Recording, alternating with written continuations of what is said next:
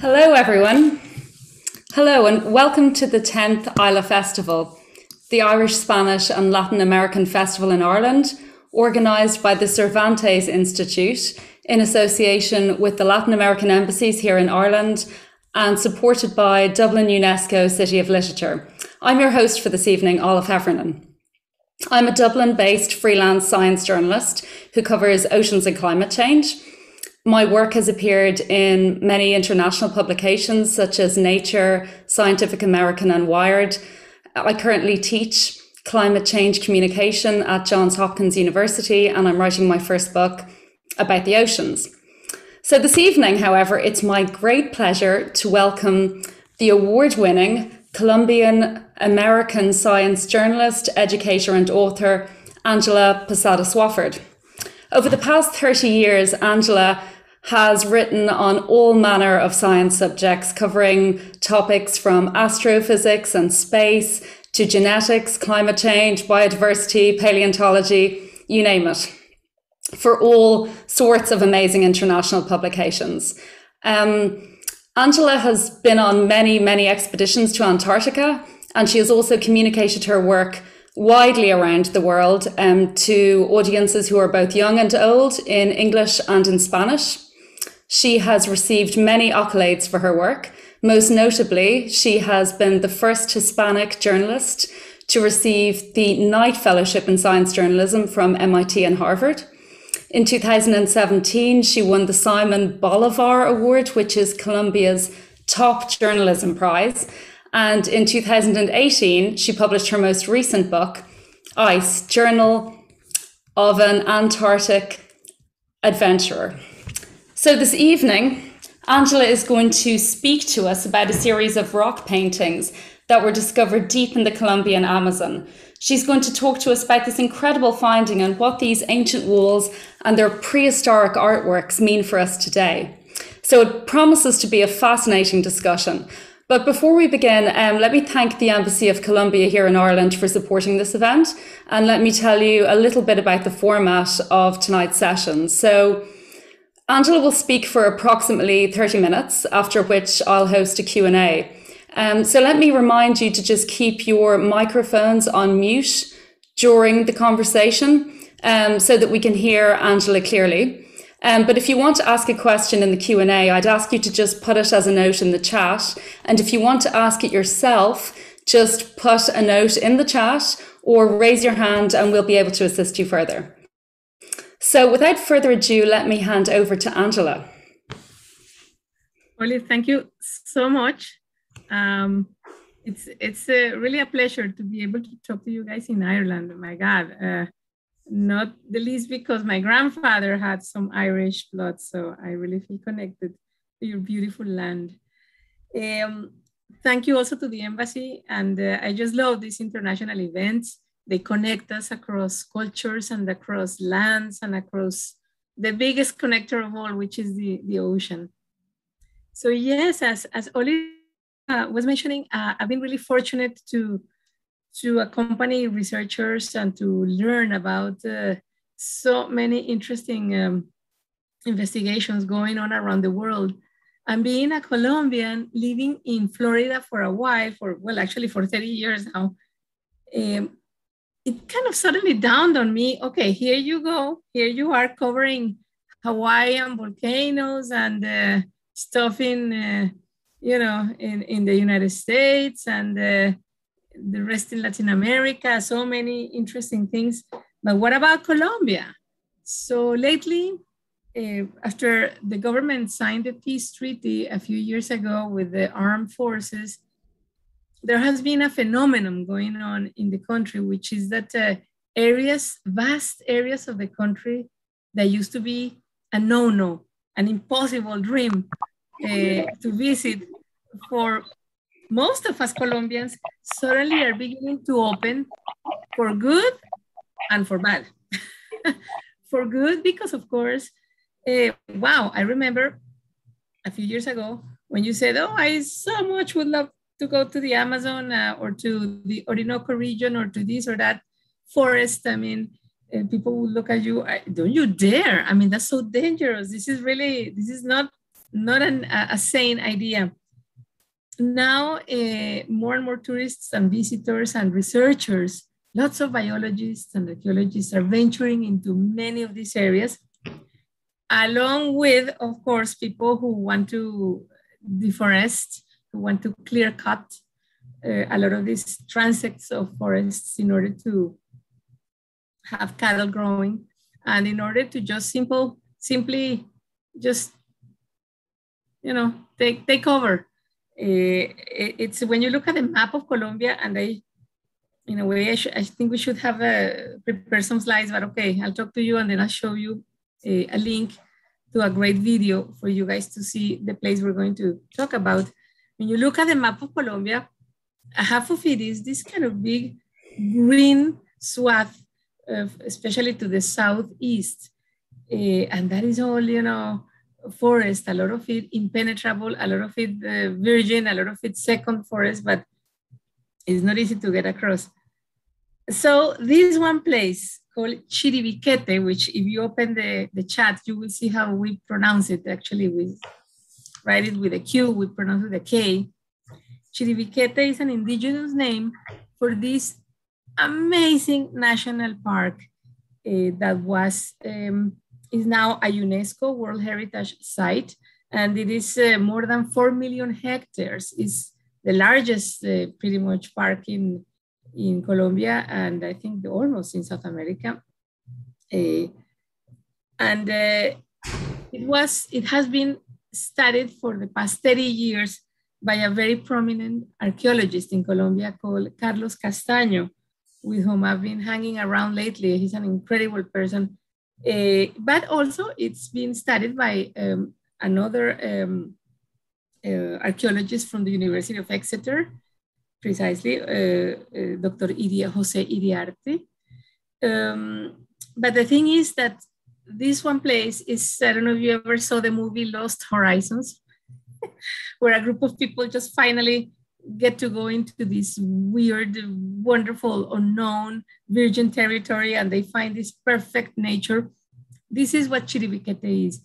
It's picture a sea of Amazon, impenetrable, thick green.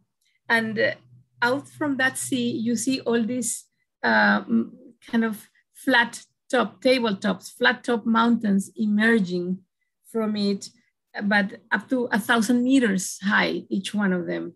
It's incredible. And so it's like islands in the forest, and they have these flat tops, almost like glaciers in Antarctica, but they are green and rocky instead of white. And each one of those formations, very old, they are called tepuis, and they rest over a basement of rock, which is around 1,800 million years old. It is a Precambrian rock, which is among the oldest formations of the continent. That used to be tied to Africa, is what is called the Guyana Shield. These rocks, well, then they are the base for this. So obviously imagine that each one of those kind of tabletop mountains pretty much holds a different biodiversity. We have not even begun to study, to scratch the surface of this incredible place. It's hard to get there. You have to pretty much go by helicopter if you want to land on this thing. You have to, you can go navigating through the myriads of rivers that crisscross it, but those rivers themselves are like impenetrable too. So this archaeologist, Dr. Carlos Castaño, he used to be the national park director of Colombia years ago. And he, for the past 30 years, he has been trying to protect and to study this wonder, when most of the Colombians didn't even know this thing exists, because it is, again, hard to get to.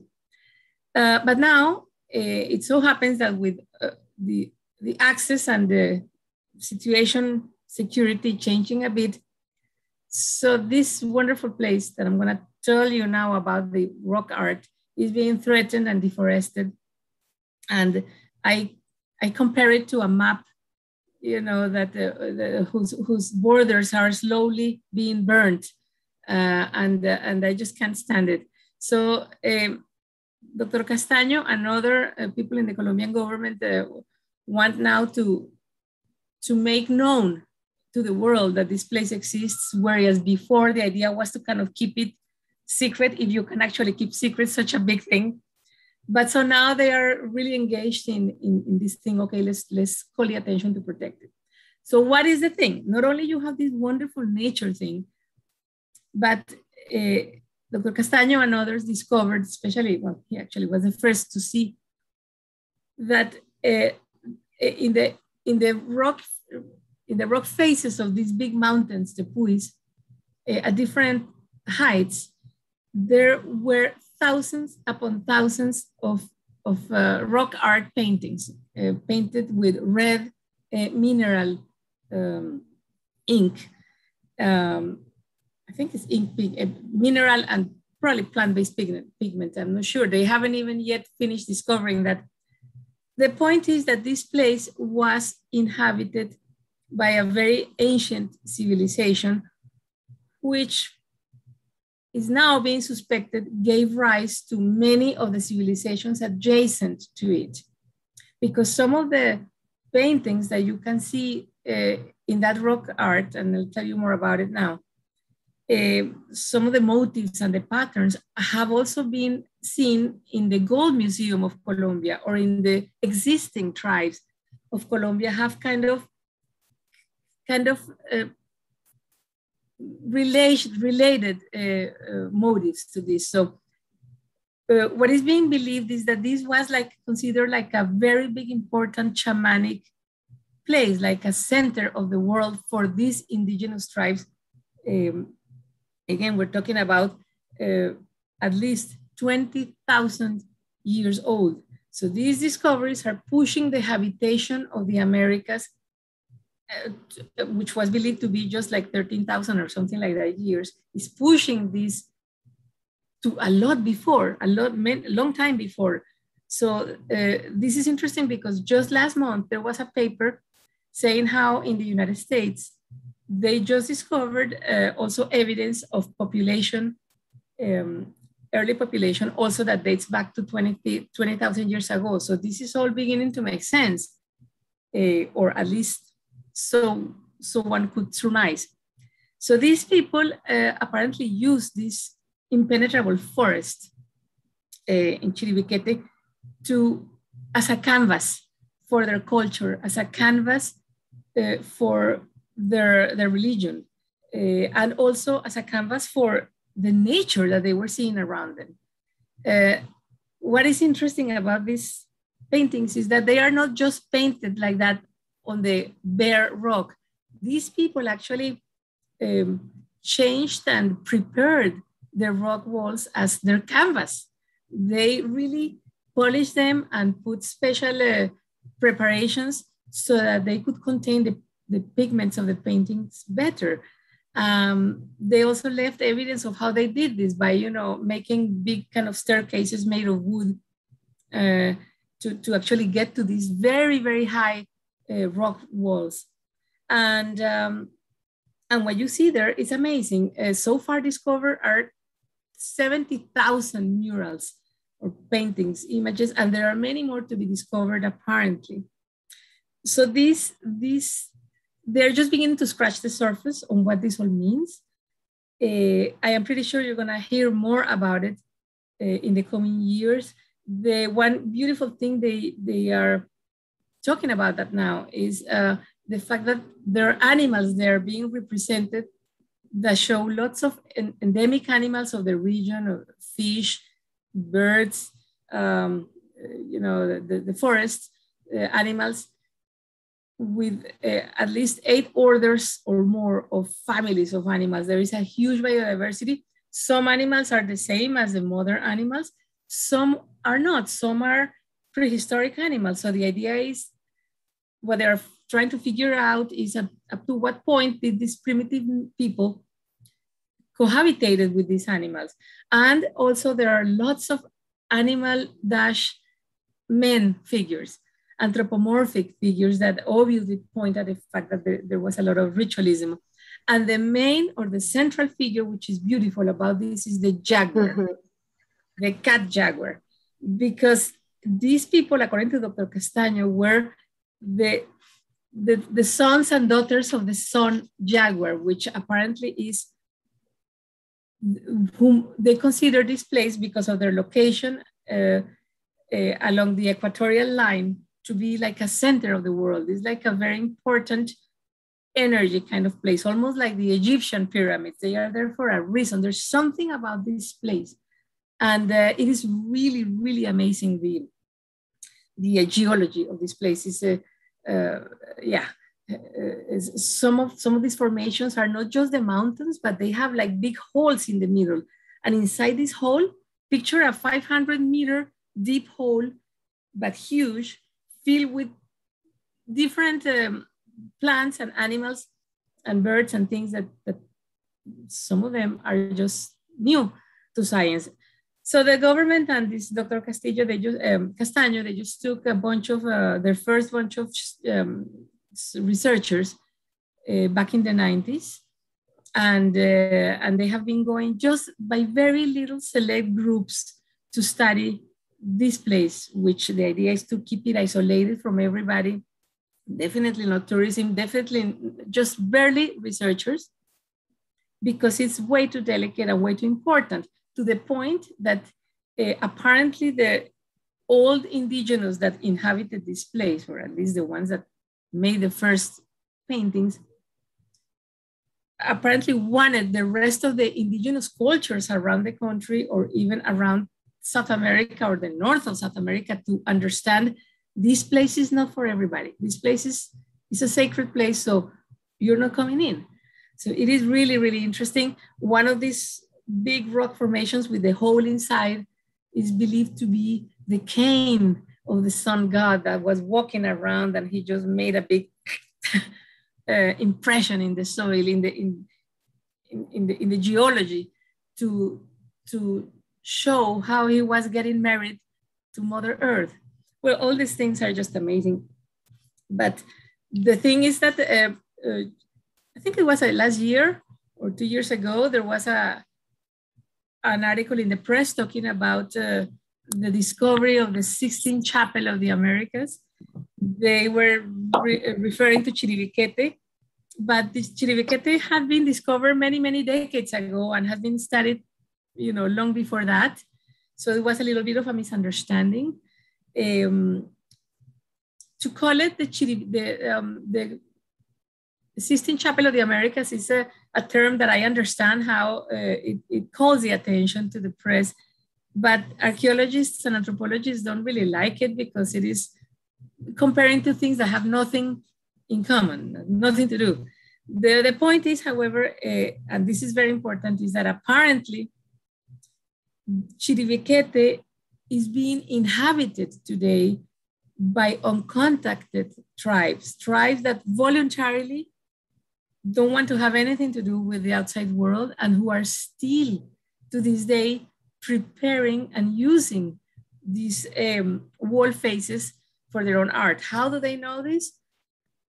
Two ways. One of the ways is that they have been looking at the pigments that fall down to the base of the walls, and they analyze with carbon-14 technique, they analyze how old they are. And the youngest date of some of them is just from the 1960s. So imagine that. So maybe there are people there still working on their art.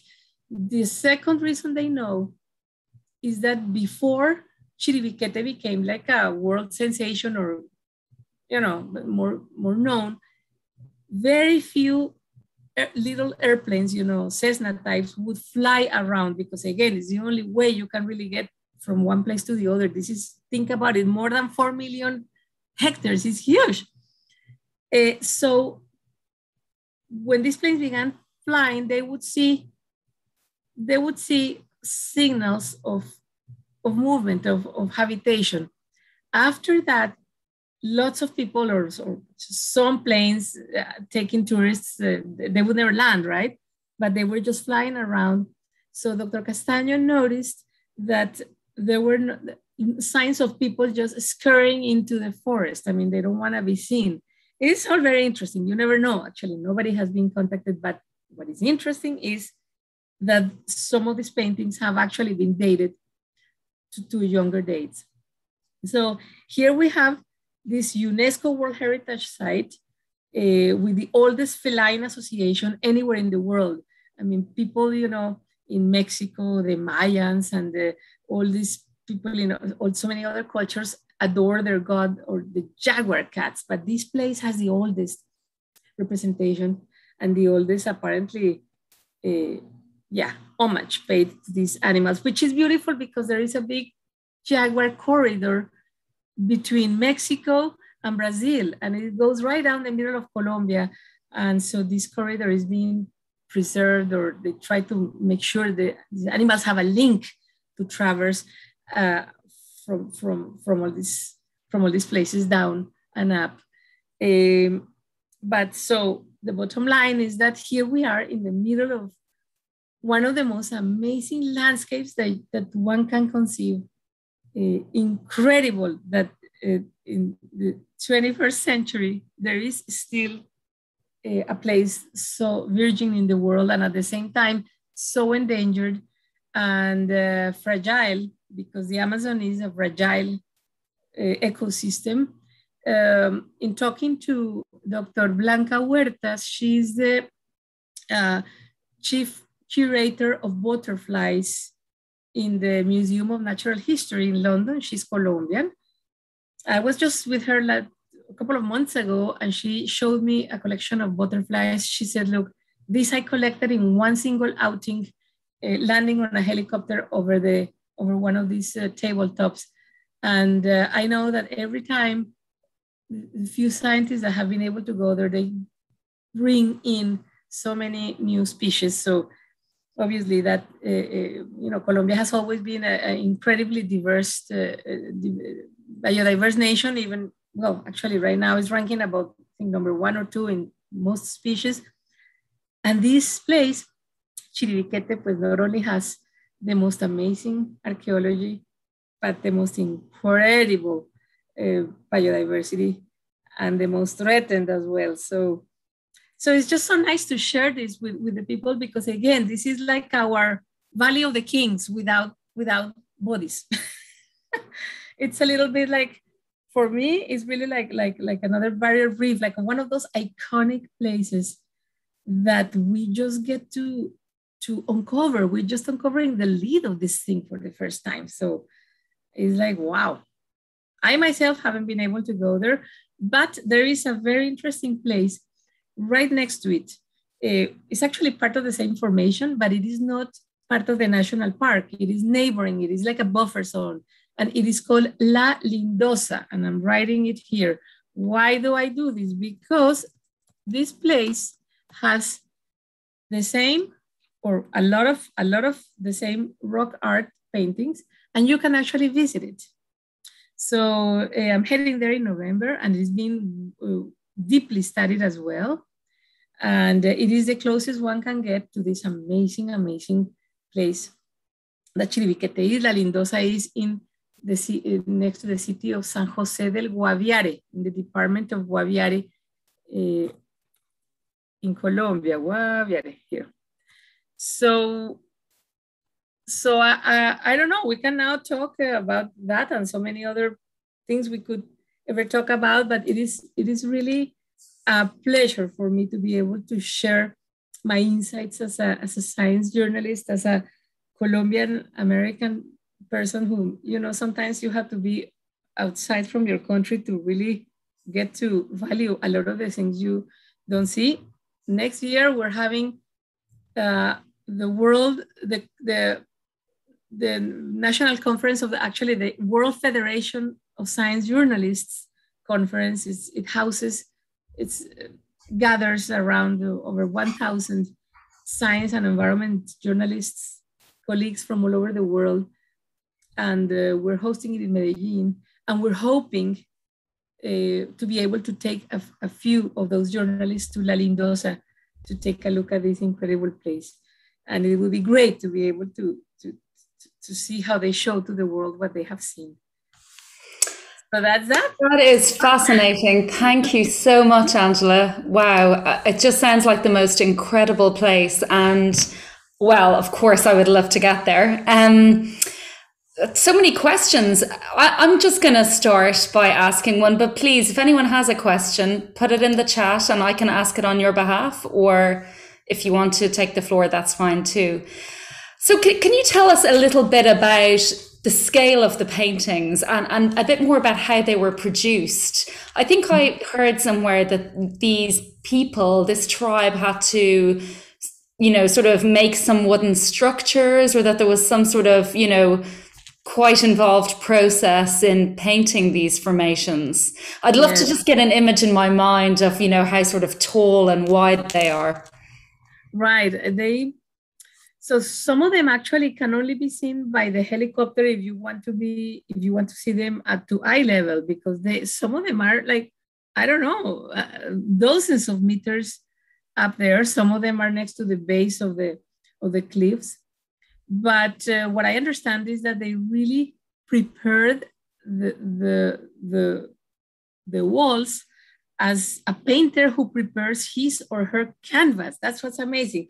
I think they actually must have probably had some process of abrasion or abrasive, or to make the rock wall even. And you can see that in the pieces of rock that fall to the base of the cliff.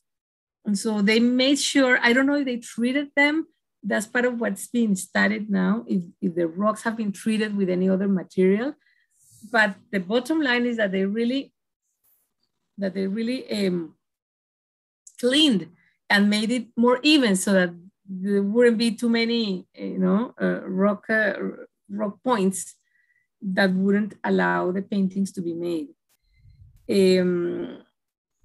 I think the pigments are mineral, and if you see it's mostly red that has become like ochre.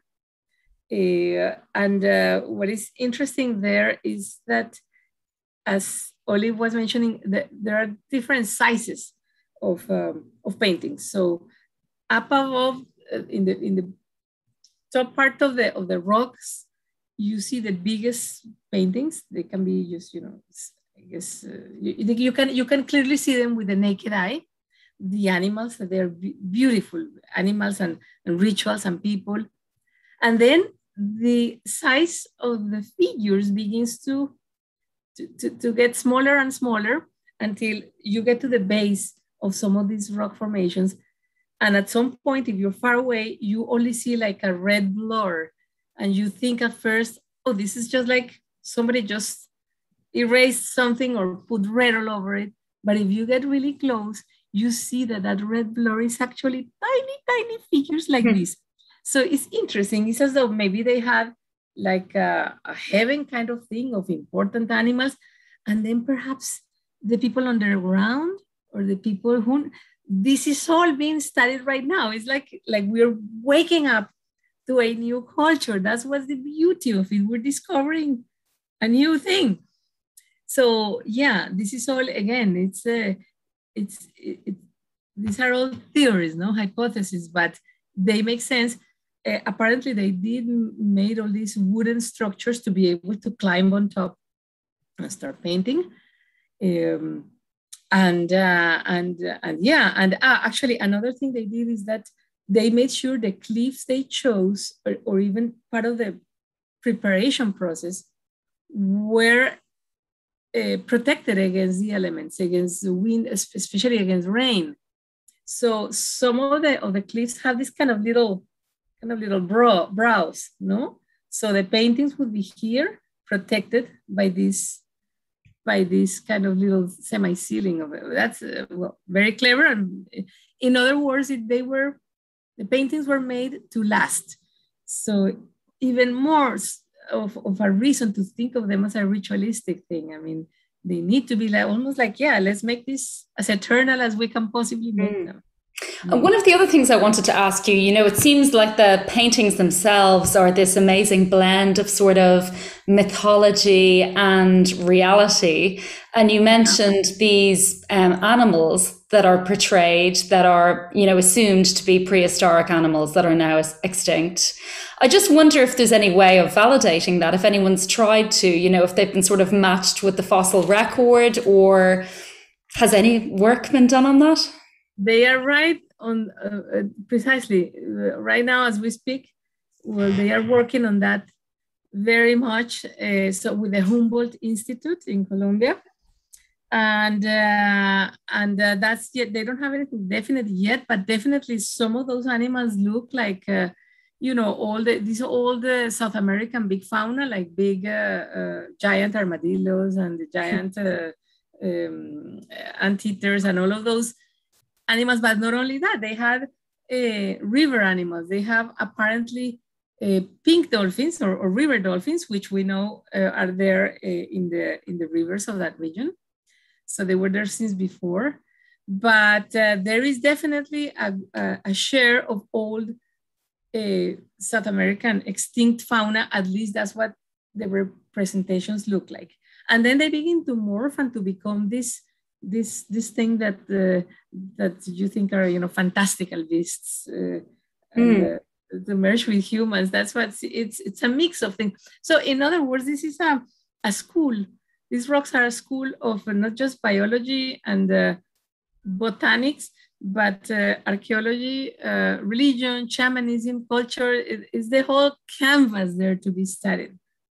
And is there anything in particular that it tells us about their culture, their sort of rituals, whether they, danced or had festivals? What does it tell us about how they lived? Apparently, so far, the little that they have there to really see or to conclude, they cannot conclude anything. But yes, there were lots of little gatherings, and some little men in tight knots, and some of them like in processions, and some of them like swimming. So I think it also depicts their real life in a way, their yes.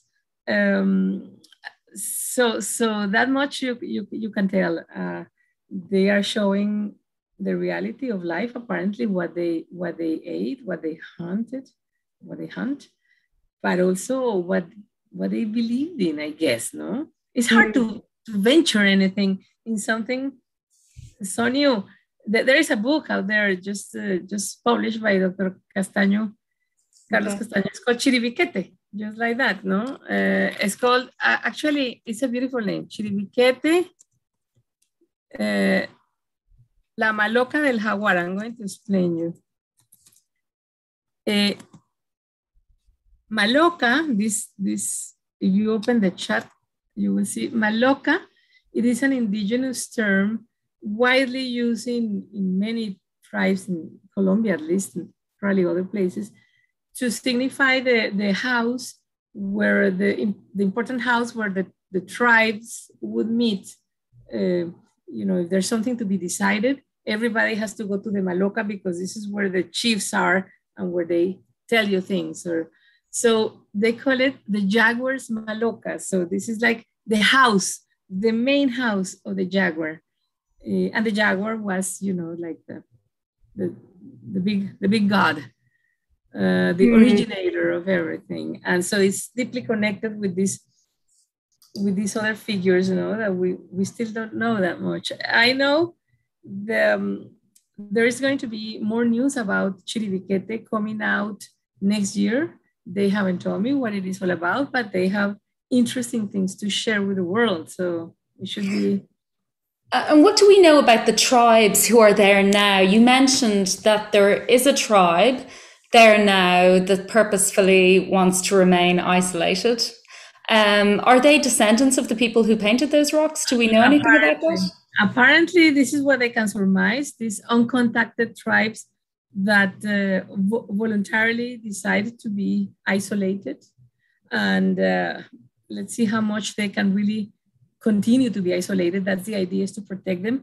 They would be very probably be descendants or be related these people. But you see, if you look at the art in other places of Colombia, if you really study it, you see traces of some of the same art concept of figures you find in Chiribiquete. This is why anthropologists believe that Chiribiquete was the originator, also given the age of the paintings of a lot of the tribes that we see in the territory.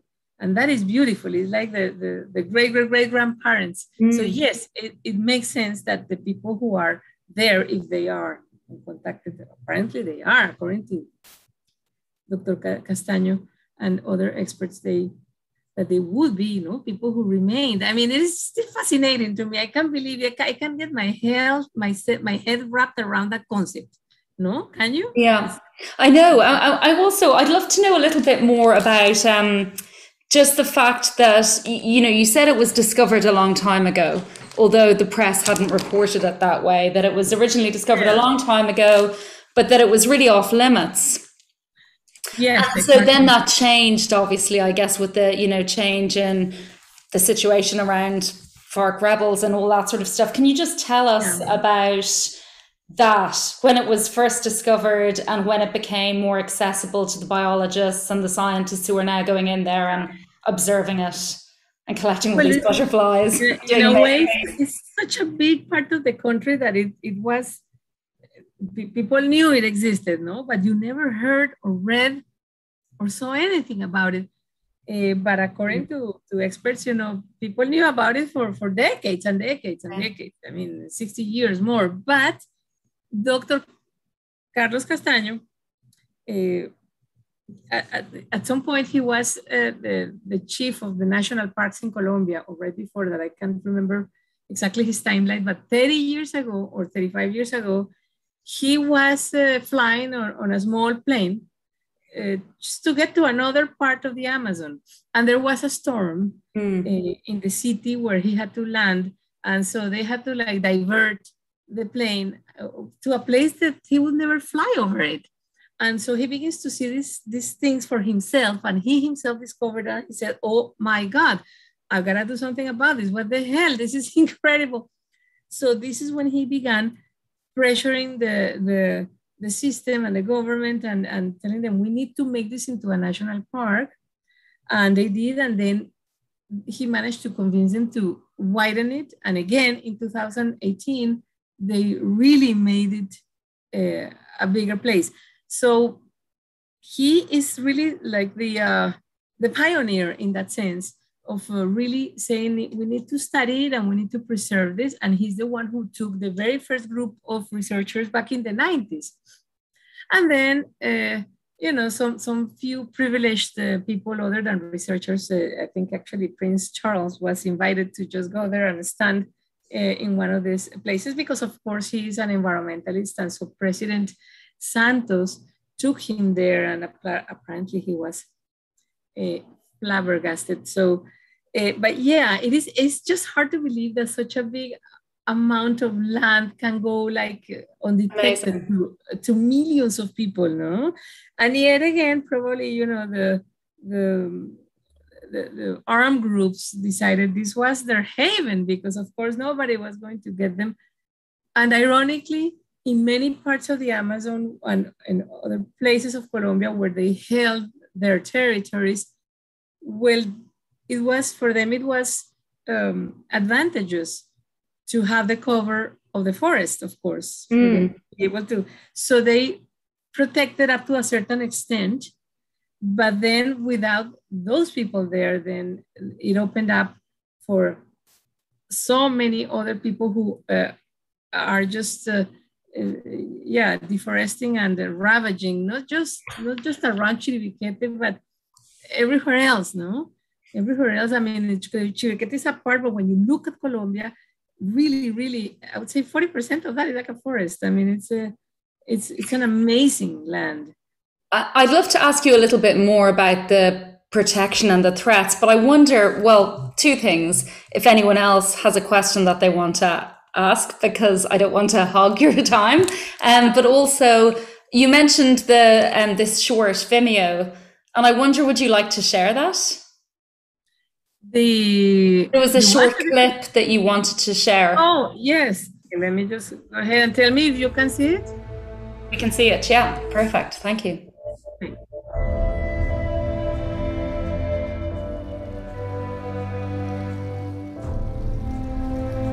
You see, look at those cliffs. The time has come to let the world in on a secret. A secret that has been guarded for tens of thousands of years. A secret that transcends our country's modern borders and blurs our understanding of the past. And that until now has remained the best kept secret in the world.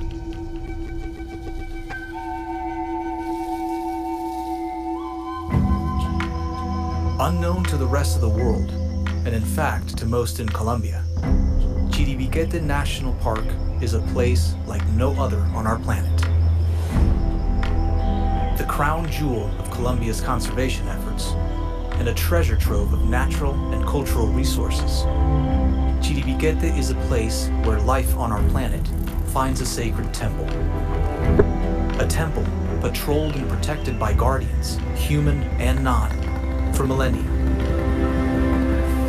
Situated in the Colombian Amazon, in the states of Guaviare and Caquetá, Chiribiquete was declared National Park in 1989. Expanded once in 2013 and then again in 2018 to make it the largest natural park in Colombia and the largest tropical rainforest reserve in the world, with an astounding 17,000 square miles, an area slightly larger than Switzerland. The park sits in the center of our planet, quite literally. At 0 degrees latitude, it is the confluence point of 3 biogeographical provinces: Orinoquia, Amazonia, and North Andes, and forms the westernmost edge of the Guiana Shield and the northern part of the Amazon Basin, considered by scientists as the most biodiverse area on the planet. Chiribiquete's isolation and inaccessibility have made possible this miracle of biodiversity. Only 8 scientific expeditions have been made to Chiribiquete, and each one has produced new species unknown to science. Its flora and fauna is indeed impressive.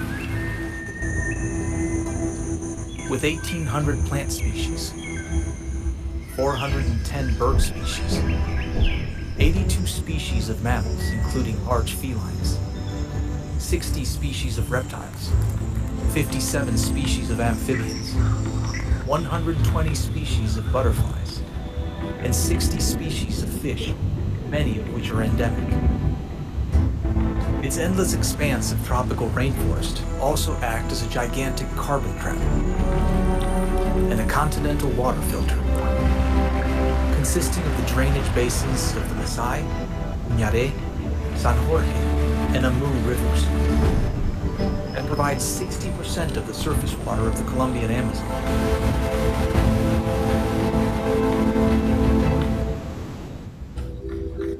Among its many treasures, Chiribiquete is unique for its rocky mountain range, one of the oldest geological formations on our planet, dating from 1.8 billion years ago in the Precambrian period, predating even its neighbor, the mighty Andes Mountains. Composed of sandstone and formed mainly by water erosion, these colossal rock plateaus, called tepuis, can reach up to 900 meters above the rainforest canopy. It is on these sacred rock walls that our ancient secret is held. Cultural expressions passed on and on for generations of the Jaguar people, the original guardians of Chiribiquete. These ancient nomadic tribes of hunter-gatherers have been traveling vast parts of the Amazon, beyond Colombia's modern borders, for thousands of years. To this place, the center of the earth, the center of their universe. The name Chiribiquete translates to the house of the sun and the solar swarm. If If one stands on top of these sacred mountains long enough, it's easy to see why. The jaguar people believed this was the place where the sun and the moon had given birth to the jaguar, the symbol of life and fertility, and entrusted it with the equilibrium of all living things. They saw in its markings the duality of light and dark, day and night. The jaguar reigned supreme and was omnipresent. Permission had to be granted from the jaguar to take from the forest. And so it is believed that these paintings were ritualistic in nature, offerings to a higher being in exchange for good fortune in the hunt and perhaps in war. To date, 63 rock walls with ancient drawings have been discovered, with about 70,000 drawings of humans, animals, plants, and their interactions. But this may only account for 10 or 20% of what exists in the park, crowning it the largest and oldest archaeological pictographic complex in the Americas. Carbon dating has revealed some of these pictograms are 20,000 years old, making them the oldest archaeological paintings on the continent. Even more impressive, some of these paintings appear to be from modern times, dating from 50 to 60 years ago. This suggests this sacred place was still in use by nomadic tribes in their rituals just decades ago, and perhaps still is. In the last few years, concrete evidence has surfaced that suggests the presence of several indigenous groups in voluntary isolation or who have never had contact with civilization living inside Chiribiquete National Park. This prolonged chronological context makes Chiribiquete perhaps the only place on our planet where a millenary cultural tradition has been maintained without interruption, and the archaeological site with evidence of the earliest human activity in Colombia. It is no wonder then that UNESCO has declared Chiribiquete a natural and cultural World Heritage Site for its exceptional universal value, a title shared with only 38 other places on our planet.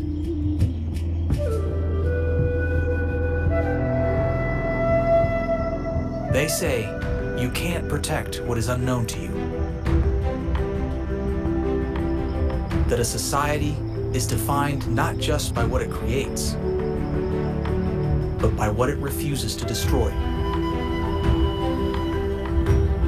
And so, this secret is no longer ours alone. The house of the sun and the solar swarm may lie within our borders, but it belongs to all of humanity. It is our duty now, as the new guardians of this planetary monument, to preserve and protect this legacy for as long as the jaguar people have. For we are transient, but the legacy is not.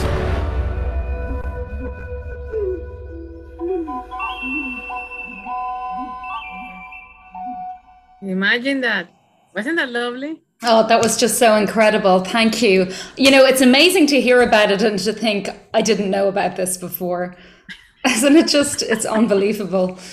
Can you just tell me a little bit, you know, just for us, you know, here, what can we do to sort of support the preservation of a site like this? I mean, I know UNESCO has designated it, but, you know, what can everyday people do? That's a great question, Olive. I think as with other places, it's just understanding knowledge. Knowledge is power, I think. Really learning about it, learn the science about it, the conservation, the process was going on. Because that, again, yeah, the more we learn, I mean, just as we learn to love the coral reefs from afar, also these. And also, yes, why not? If you ever get to visit Colombia, take a look at La Lindosa and this one place that is so close to the park. But I think for now, learning and disseminating what we know, just talking to others. Pretty much that's, what we get to do, no? From our own corners of the world. And do we need to be worried that it's really under threat? We do. We do, and it's just desperating. I think I was just seeing, I think I closed it, but a 2-month-old publication about how, thousands and thousands of I don't know if it's hectares or square miles have been already deforested in Chiribiquete, whether it is just because they want to give hell or whether it is because they want to put cattle on. This is incredible. That just shouldn't be. The thing is that, remember, this park is the size of Switzerland. So to actually, absolutely, yes, protect and make sure the lawlessness doesn't spread everywhere is it's like impossible in a way, but we need to do that. We need to do that. Well, thank you very much. Thank you for a wonderful, fascinating talk, Angela. That was just amazing. And thank you all for attending. Let me also thank again the Embassy of Colombia here in Ireland and Dublin UNESCO City of Literature for supporting this event. If you've enjoyed this conversation, you can go on to the Cervantes Institute YouTube channel to watch more festival events. You can also follow the Cervantes Institute on social media, and you can find out about lots of their other upcoming interesting events at www.dublin.cervantes.es. So thank you very much.